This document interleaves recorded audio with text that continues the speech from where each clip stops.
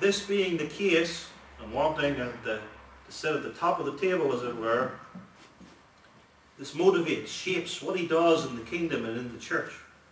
I'll only do what I want to do. I'll only do things when I want to do things for Christ and for the church, because it's all about me, what I want. More especially what I want, there's an uncontrollable itch in me. I want to be high in the church. I want to be visible in the church. And being high and visible, I want the acclaim and plaudits of men to be honoured and extolled.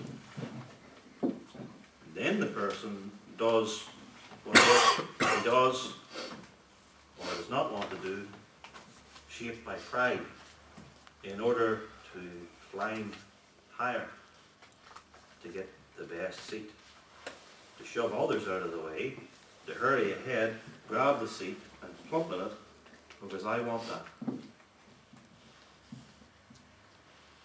And that we must not do. And then comes the climb down, when things go wrong. And Christ, through his providence, or other members of the church, or office bearers, Christ comes and speaks and says, this isn't for you. Go down and take the lowest place. Then the person has to descend. Because the principle of this parable is, whosoever exalteth himself shall be abased. If God exalts you, you're exalted. But if you exalt yourself, then God will put you down.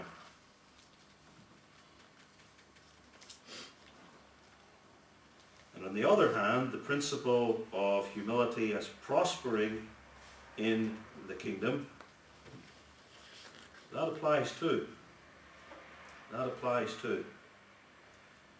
When the person in the church is amazed that he's there, just that he's there, I'm included, I haven't been shut out, and is happy to do whatever is available, is happy to use the language of the text, to sit at the lowest seat where nobody's looking, just to be in it.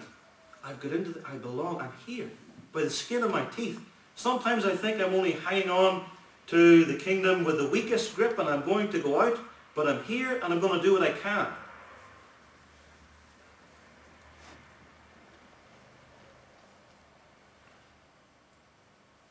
Not interested in being seen, but interested in serving.